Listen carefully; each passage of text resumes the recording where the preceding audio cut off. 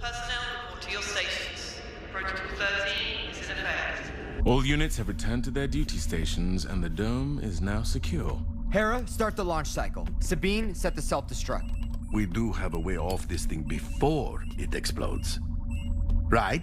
That's where the ghost comes in to pick us up. All right, let's get airborne. These thrusters haven't been fired in years. Gonna take time to prime them. You're too late. It's Thrawn.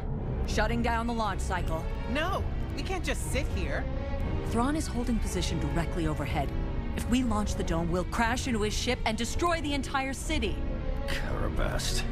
We're trapped. Chopper, put me through.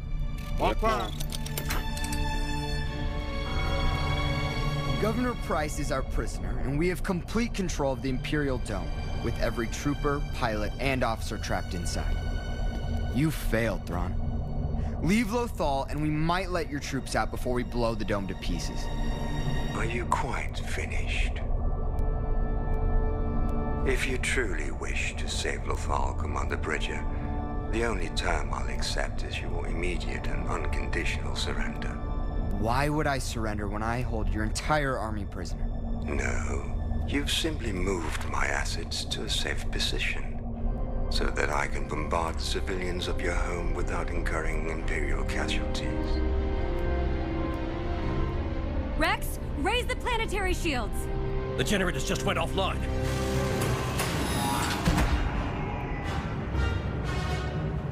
Shield generator powered down, sir. Someone's engaged the manual override at the power terminals. Your shield generator's under my control. Just so that you understand that my intentions are genuine, I shall demonstrate my power. Open fire.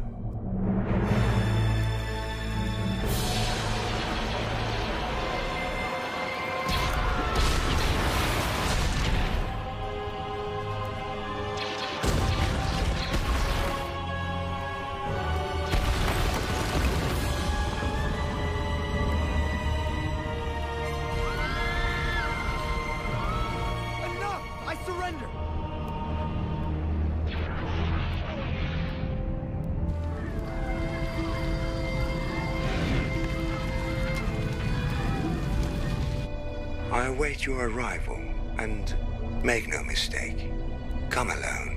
If you attempt any heroics, I will resume the bombardment and destroy your city, and then your friends. Ezra,